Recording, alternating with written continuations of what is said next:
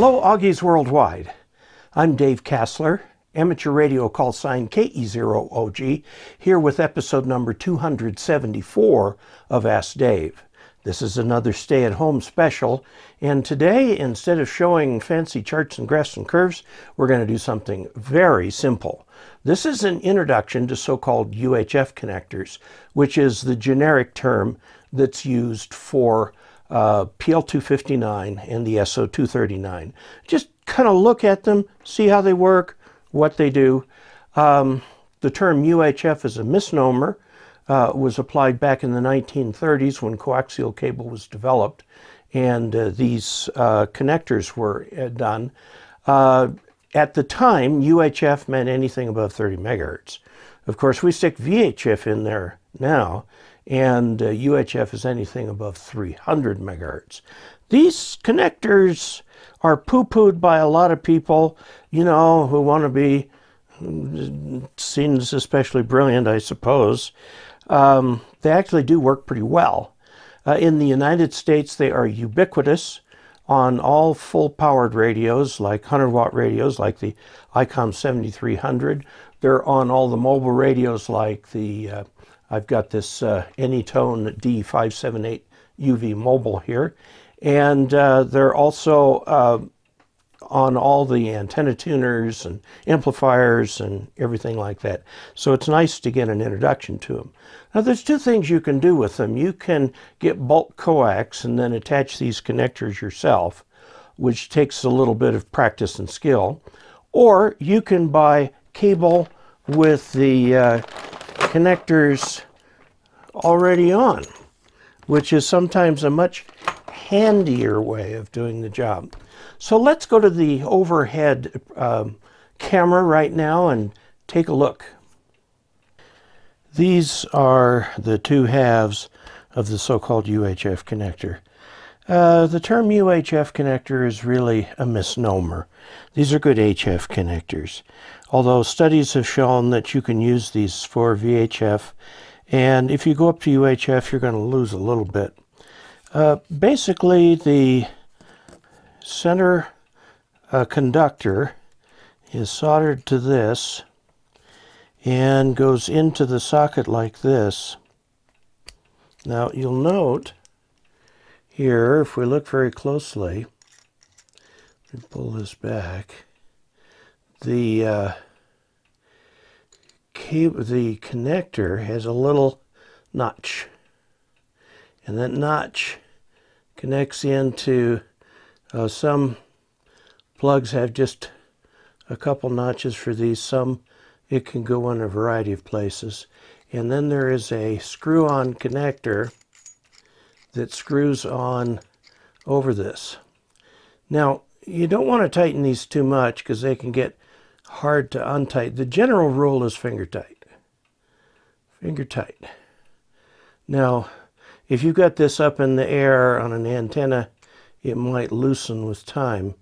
And this is not a waterproof connection, so you'll have to cover this with some kind of rubber tape or coaxial or something like that.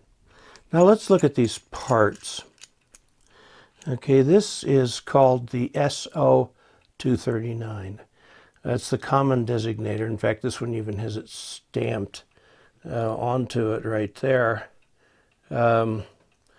And usually this is connected to a chassis, and the antenna lead inside the radio comes off of there, and then the case provides the other side. It doesn't have to be in a situation like this. For example, here is an SO-239 type socket into a cable. So a normal PL-259 can come into this. Well, yeah, there we go. Okay, and made up with it, if you want to do that. Now, I want to show you something a little bit about the SO-239. You know, a coax cable consists of an inner conductor, some dielectric, and then an outer conductor. And the impedance of the cable is the It has to do with the ratio of the diameter of the outer conductor to the diameter of the inner conductor. You'll note that here is about the size, a little bit bigger than the center lead of, say, RG8 or RG213 or LMR 400. And it goes into this right here. That sleeve fits over that. Now, the problem is that that sleeve there has a bigger diameter than the actual cable. So you get a little bit, during the period of time that that sleeve lasts, which is from there to there, you get an impedance bump. The impedance actually goes down to about 30 ohms or so. So a lot of people poo-poo these for that. At HF, it's just not an issue. At VHF and UHF, it can be. Now, one thing you can do, this is a digital SWR watt meter by MFJ, and you'll note the connectors on the back.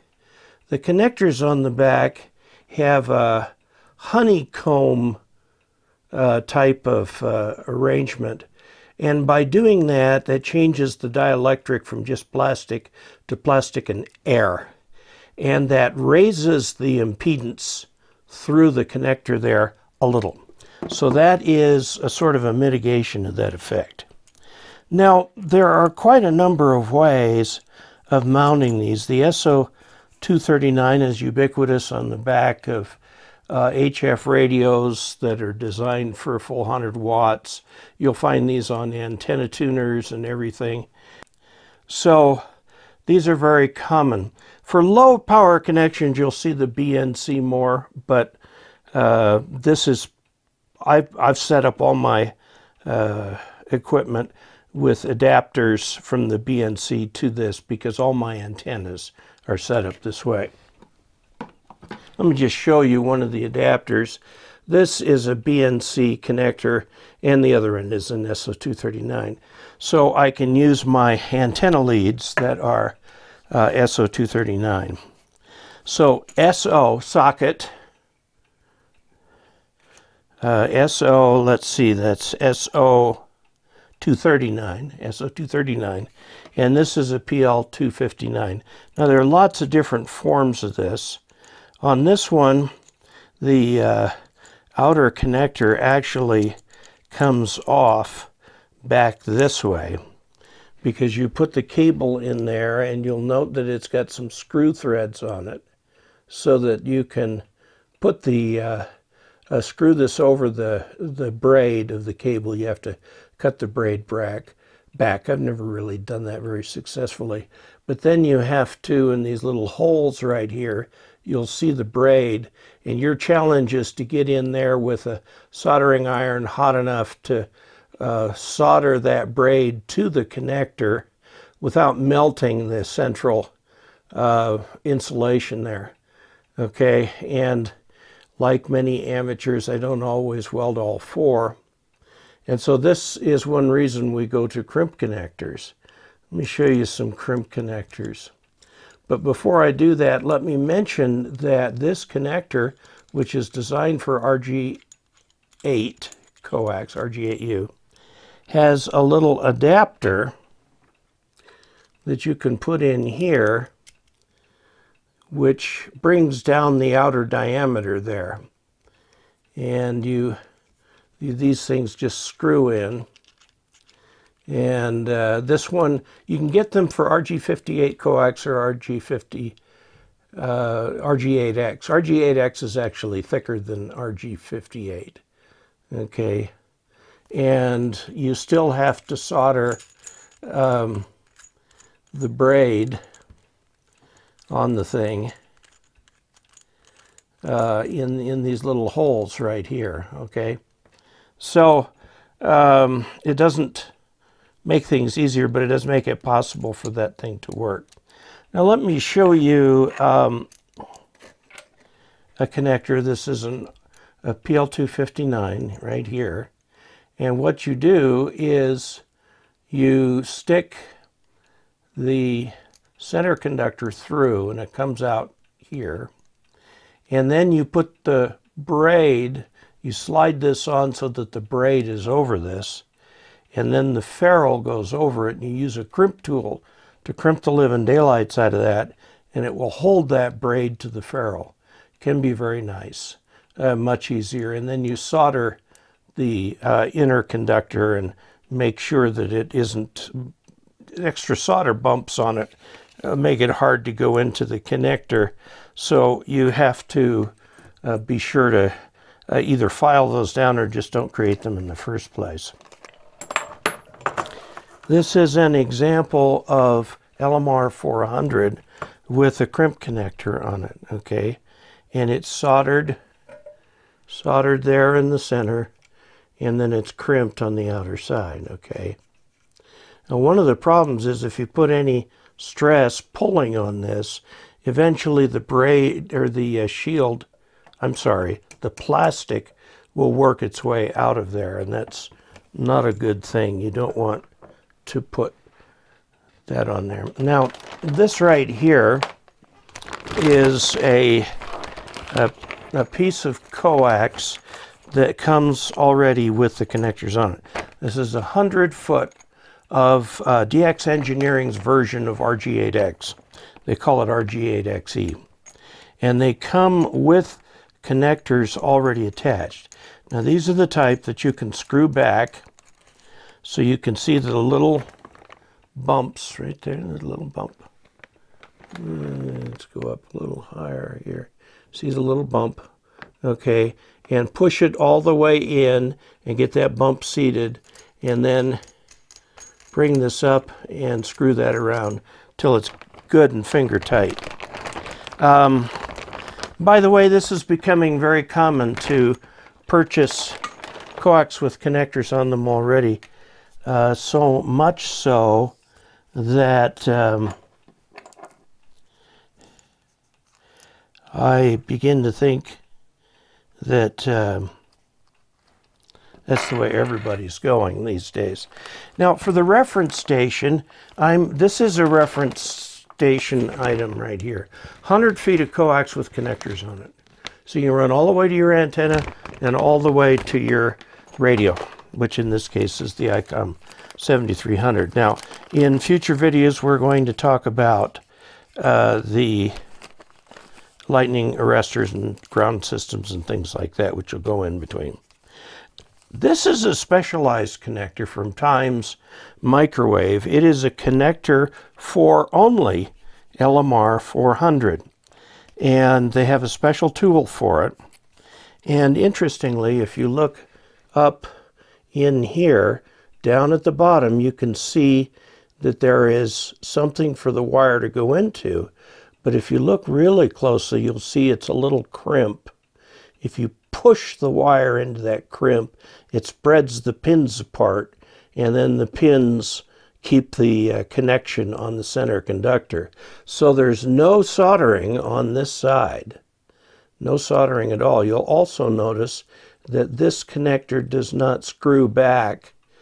And if you look down in there, you can see that the little on there's two little bumps so that it will go into properly mating with the connector, the SO-239. So this would go directly into the SO-239 like this. You don't push it in, but you screw it like this until you get there, and you kind of wiggle that to make sure that that little notch goes down in there and you get a nice tight thing. By the way, these come with a shield on them like this. I'll show you what this looks like on an actual connector, and that's this right here. It's got the shield out here which helps with waterproofing. This is not a waterproof connector. PL-259s are not waterproof. Now, end connectors can be made waterproof, but they're only rarely used in the United States, mostly in great big stations where every last dB counts. Okay, and this has got that Times Microwave. It's Times Microwave cable. It's genuine LMR 400. and it's got a times microwave connector on the end, which is very nice. So what we see here, I just wanted to introduce the PL-259 and the SO-239. Together, these are called UHF connectors, although hams are using that term more and more. It's a misnomer. It comes from back in the 1930s when anything above 30 megahertz was considered UHF, and now it's just a name that's sort of stuck around. These are not the greatest UHF connectors, but you'll note that 2-meter radios and 440 radios have SO-239s on the back, and you lose about 1.1 dB, which is very, very, very, I'm sorry, about, let's see, no, you won't even get a dB loss. It'd be less than a dB loss for these things. Okay, there you are.